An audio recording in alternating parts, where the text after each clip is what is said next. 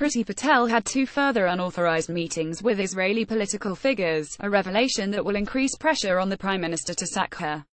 It is understood Ms. Patel met Israel's Public Security Minister Gilad Erdan in Parliament on 7 September and Foreign Ministry official Yuval Rotem in New York on 18 September. Theresa May was reportedly told about the New York meeting on Monday but only learned about the meeting with Mr. Erdan on Tuesday. Posting on Twitter at the time of the meeting, Mr. Erdan revealed the pair discussed how to advance UK-Israel development cooperation and counter attempts to delegitimize Israel in international institutions. To advance UK-Israel development cooperation, counter attempts to delegitimize Israel in international institutions at Patel for Whittam, at Gilad Erdan 1 September 7, 2017 Labour Shadow Cabinet Office Minister John Trickett, who has already written to the Prime Minister demanding an investigation, called on Mrs. May to explain how Ms. Patel can remain in her job following the new revelations.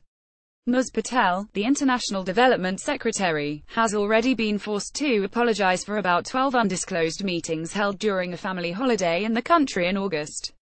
Among those she met were politicians, businesses and charities and Prime Minister Benjamin Netanyahu.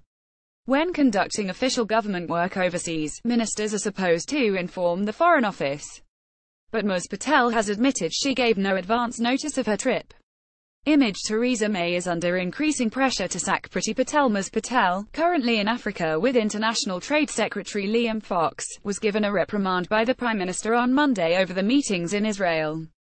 But before the last two meetings were revealed, Downing Street had backed Ms. Patel, saying that Mrs. May still had confidence in her.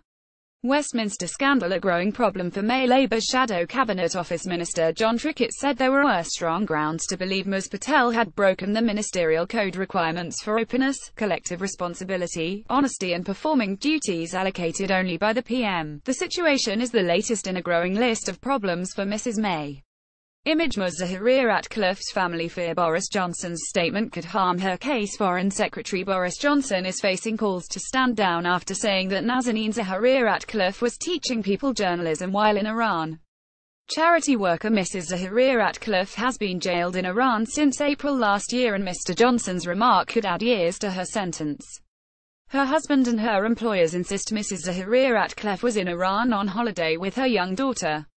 Last week, Defense Secretary Sir Michael Fallon resigned after allegations of inappropriate behavior, and First Secretary of State Damian Green has denied claims by a former police chief that pornographic material was found on one of his parliamentary computers.